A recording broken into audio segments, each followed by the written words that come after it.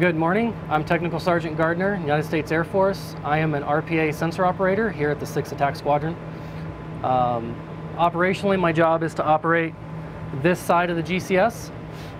So this is where the sensor operator sits. Our pilot will sit over here. He's kind of hidden by all these computers back here. So what I'm going to be primarily doing is operating my cameras, backing up the pilot, running checklists, making sure we're operating the aircraft safely and appropriately, and doing our best to get the mission done for the supported unit or whoever we happen to be working for that day. Some simple stuff you can see, we've got all of our controls. You can kind of see it from there. That's how we're going to operate those cameras and lasers and other systems we've got. For our pilots, they have a similar job, but they're going to be primarily focused on their pilot side, so it's a little bit different. They're going to be learning how to fly the plane. We're learning how to just manipulate the camera and get the best imagery possible. So we've got our HUD, or heads-up display right here for the sensor. This is where you're going to see your imagery and what you're looking at with the camera, or the MTS is what we call it. We've got our peripheral screens on the side, which will have things like our TACSIT, where we're using to look at where our aircraft is, where our airspace is, additional tech data, and then some chat rooms open to talk with our counterparts, our other RPAs, and other crews we need to talk to. Up top here we have our tracker display. This is where we're going to see our aircraft from its data displayed. So in case all these go down, we still got this, and that'll give us our overall map, again, our airspace. If we want to plot targets or situational awareness items, we can plot it there. Pilot, pretty similar structure. Difference is they're going to have a bunch of green stuff up here, and that's how they're going to learn to fly their aircraft, is all off those green indications. Normal aircraft, you're looking out the window, you can see the horizon, you can see left, right, above you, kind of below you. For RPA pilots, it's going to be a little bit trickier because we don't have that luxury, so we have to learn to fly the aircraft a different way, and that's how they're going to do it. Otherwise, everything else is still going to be matched. We'll have some system data up here, and then down here on these lower displays is a whole bunch of numbers, and instead of gauges and everything else a normal aircraft will have, we're looking at numbers, waiting to see if things go red, yellow, what the parameters are. If anything pops up, if there's something wrong with the aircraft, it'll give us a warning and tell us something is wrong with it, so we can hopefully catch it in time and get it home safely without causing an incident. We got foot pedals down below. That's what the pilot will use for their yaw, to make the aircraft kind of yaw left or right. And then we've got our ClearComm boxes over on the side, and what that allows us to do is we can plug into those with our headsets, and we can talk to our crew internal to this GCS. We can talk to other crews and other GCSs. Sometimes you can even network it to where you're talking to guys in another office out in another building, or even GCSs across the country. So we can communicate with other RPAs that way as well. To become a sensor operator, I will say there are some key traits. You've got to be able to adapt to your situation.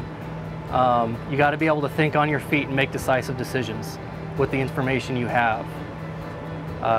Being able to multitask. Again, we've got all these screens, and when you get to operational units, there's even more screens with even more systems. And you're talking to people on the ground, whether that be command and control or your ATC or air traffic control. You're talking to your supported units, your intelligence coordinators, your local intel. So there's a multitude of information coming in all the time, so multitasking is important. And then for the sensor side, I would also say it takes skill with being able to manipulate the camera. So one common thing that gets a lot of people is, for those of you who play video games or Call of Duty, you probably know what inverted or non-inverted is. This stick is inverted, so when you push it down, your camera slews down. When you pull it back, it's going to slew up. So depending on how people look at it, that can be a challenge to overcome. But really just on top of all that, getting that muscle memory down and being able to manipulate the MTS can definitely take time. And sometimes by the time we leave here, they've got all the skills they need, but you're still refining it once you get to your operational unit. After about a year, you're usually pretty good.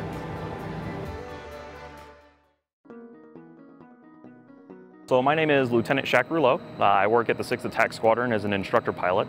My daily duties involve teaching all of our new students how to operate the MQ-9, which you see behind me.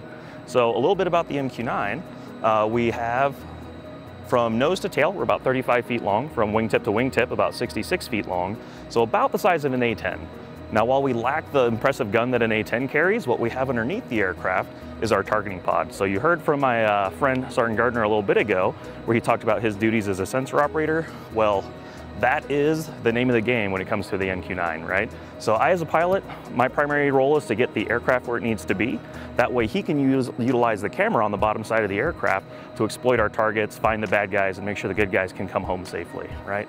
So, as we're running around, as we're searching, we have about 16 hours of flight time, so we can stay airborne for a long time. What we also carry on the other side of the aircraft is the capability to carry up to 4 500-pound bombs or 2 bombs and then 4 Hellfires. So the Hellfire missile, originally designed to take out tanks, has been adapted to work on aircraft so that we can take out anyone trying to ambush our friendlies on the ground. So one of the most enjoyable parts about being an MQ-9 pilot is ensuring the safety of the people on the ground, right? We're such a versatile asset. We can work in any environment. We can work in any mission set, from simple intelligence and surveillance gathering to something as complex as dynamic targeting. So being able to be flexible for our ground commanders and ensure that all of our friends, like my cousin who's a prior Marine, get back from their deployment safely. That's a huge, huge piece of my job satisfaction. The MQ-9, we can carry a pretty diverse mix, right? So I alluded earlier, we talked about the 4 GBU-12s we can carry. Those are 500-pound laser-guided bombs, all right? We also have the capability of carrying JDAMs, or Joint Direct Attack Munitions. So those are GPS-guided. We just drop it from the airplane, it does whatever it needs to do, and we can continue maneuvering for possible reattacks or, taking care of whatever other enemies are out there. So that gives us a little bit of an all-weather capability. So even if we can't see what's on the ground, my sensor can't use his targeting pod to find targets, we can still get some mensurated coordinates from people much smarter than me, and then we can plug those coordinates into the bomb, and then they can still find their target, right? So that's what we have from the 500-pound class set of a bomb, if you will. On these rails you see that are next to me, right now we carry a 2-pack, right? So we carry the M310 rail, and we can carry any of a multitude of variants of Hellfire missiles. So they weigh about anywhere from 108 to 114 pounds, right? And we have anything from building penetration capabilities to tank penetration capabilities to anti-personnel capabilities, and they're a very flexible weapon. So even though my aircraft is pointing this way right now, I can still see someone off the left wing and still shoot a missile that's capable to reach out and touch that target. The MQ-9, as advertised, is capable of getting up to 50,000 feet. I have never been there. I can say the highest that I've ever been in this thing, fully loaded, has been in the upper 20s, so about 29, 30,000 feet. However common, there are multiple configurations. There are many things they can do to get higher if they need to with this aircraft. I already said we can stay airborne for 16 hours. Going into some of those additional configurations, I've been airborne in one of these for up to 22 hours. So we do have some long legs, right? And then as far as speed, while we're the size of an A-10, we don't go quite as fast as an A-10, right? So somewhere between 100 knots, 100 to 120 knots indicated, also about 115 to 150 miles per hour is where we usually live while we're on target, but we can definitely speed up and we can get a little bit more speed under our wings and get about 300 miles an hour if we absolutely have to get somewhere and the winds are helping us.